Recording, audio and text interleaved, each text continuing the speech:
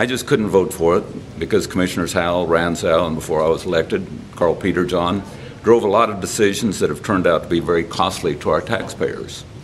And when you have these same commissioners supporting multiple threats to sue the county, it just wasn't right to cost us even more. Those same commissioners have continued for more than 2 months to make unproven allegations about other commissioners, including me. It's time to put all that to rest.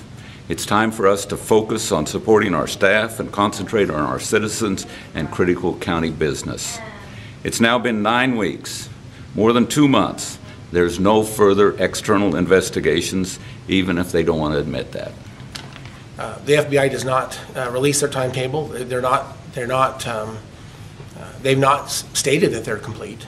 They've not stated they're not going to do anything. I know I spent several hours interviewing with the FBI. They asked lots of questions. They alluded to things I didn't have much information about. On some things I did. But we spent a long time in that investigation, and from my perspective, it seemed like they were very interested in the topic. So, if they hit a conclusion and nothing's going to happen at this point, I guess I would be surprised. It's my assumption that this is actually ongoing. Just because we haven't heard anything doesn't mean anything at all.